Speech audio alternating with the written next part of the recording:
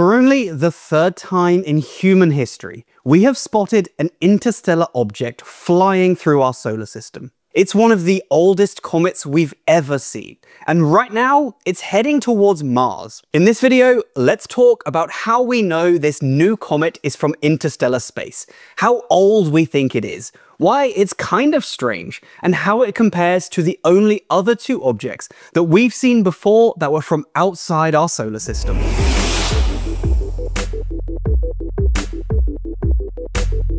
Oumuamua in 2017, Borisov in 2019, and now Comet Atlas in 2025. These are the only three confirmed interstellar objects that we've ever seen, so it's exciting that we've got this third one to add to the club. Officially named 3I/Atlas, or these less catchy names, but colloquially referred to as Comet Atlas. This new visitor was spotted on the 1st of July 2025. Astronomers using the Atlas telescope in Chile spotted a relatively typical looking comet, or at least it looked typical at first, until they got some more details on it. The longer they watched it, the more they realized that its orbit wasn't elliptical around the sun like most comets. It was hyperbolic instead. This means that actually it's not orbiting the sun like most comets we know of. It's just passing through our solar system. You'd expect one of our normal solar system comets to have a roughly circular or elliptical orbit around the sun, whereas Atlas's trajectory looks like this.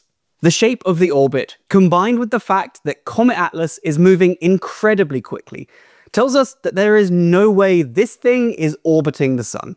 This is an object from outside our solar system, and it just happens to be passing through our spot of space at the moment. It has an ellipticity eccentricity value of 6.2, which is a lot. Anything with an eccentricity more than 1 can't be orbiting the sun. Comet Atlas is going to pass pretty close to Mars too, but it won't get too close to Earth, and it definitely has no chance of hitting our planet. Once Atlas had been spotted for the first time, going back through older images actually allowed for pre-discovery images to be found too.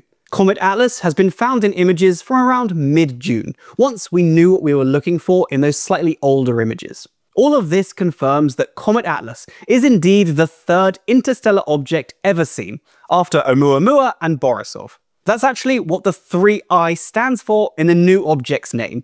It was the third interstellar object we've detected, and we did that with the Atlas telescope.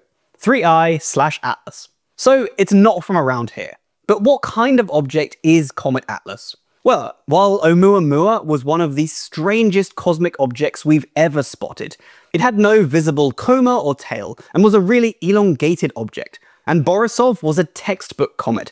Atlas is somewhere in between the two. Even though it's still quite distant and faint, we're already seeing a faint coma and short tail, meaning that it's actively outgassing, just like all of the homegrown comets we have in our solar system. That said, it is moving much faster, with a speed somewhere between 36 and 61 kilometers per second. That's 137,000 to 220,000 kilometers per hour. It's also quite a bit bigger than the other interstellar comets we've found. Our best estimate right now is that its core is about 10 kilometers across, although there is a pretty big range of 0.8 to 20 kilometers that it could be, and still be consistent with our images. Again, that's bigger than both of the other interstellar objects we've seen before. Quite interestingly, Comet Atlas also came from the direction of the Sagittarius constellation, meaning it came from the direction of the galactic center.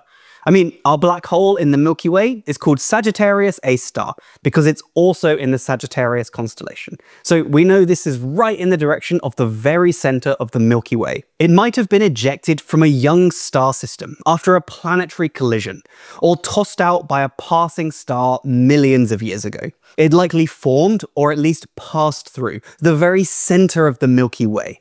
That's pretty cool, and a really interesting object to find. We also think our new visitor is one of the oldest comets we've ever seen, around 7 billion years old, meaning it will have formed around a very old star, and has likely been drifting through interstellar space ever since. This would make it about 3 billion years older than our entire solar system, making it an intriguing object indeed. It was already ancient when our star and planets were being born. This here is what Comet Atlas looked like when it was imaged with VLT, the Very Large Telescope. The time-lapse covers about 15 minutes of its trajectory, taken on the 3rd of July 2025, just 2 days after the comet was discovered. At the end of that video, we see all the frames stacked into a single image, the deepest and best to date we have of this interstellar object, although other ones are flooding in all the time, so I'll put any on screen that have appeared since I recorded this video. This record won't hold for long, as the comet is getting closer to Earth and becoming less faint as a result. While it's currently more than 600 million kilometers away from the Sun, 3I/Atlas is traveling towards the inner solar system and is expected to make its closest approach to Earth in late October 2025. Somewhat annoyingly, it will actually be hiding behind the Sun at that point, but it will become observable again in December 2025 as it makes its way back to interstellar space. Telescopes around the world, including the VLT, will continue to observe this rare celestial visitor for as long as they can, to find out more about its shape, size, composition, and its origin. Its closest approach will be on October 29th, 2025, and it will bring it within 1.35 AU from the Sun. That's 1.35 astronomical units, or 1.35 times the distance from the Earth to the Sun, equivalent to about 125 million miles. Its closest approach to the Earth will have it at a distance of 1.6 AU, or just under 150 million miles. That's also just inside Mars's orbit, so it will be relatively close to us and our red neighbor, but in no way a threat to us on Earth. Having said that, if you do have a decent telescope, there should be a few months where you can spot the comet for yourself, and it will be even easier from the southern hemisphere. It should stay observable through September 2025, then disappear behind the Sun for a bit, and re-emerge in October, fading into the darkness then as it leaves us behind forever. There will then be a brief time in 2026 when Atlas gets quite close to Jupiter, but it will sadly be too faint for the Juno spacecraft to image it from its orbit around the Jovian system. So, is there any reason for us to care about all this, other than it's a cool thing to spot? Well, I think it's something we should care about because it's a sample of another solar system that we can study from a closer distance than we normally could. It's literally coming straight towards us, and we don't have to go anywhere to study it. This comet formed around a different star to ours, and possibly even in a completely different part of the galaxy. It could tell us about the elements, compounds, and structures that are forming a galaxy away from us, and that can be fascinating. Comet Atlas is bigger, brighter, and more active than the other interstellar objects we've seen too.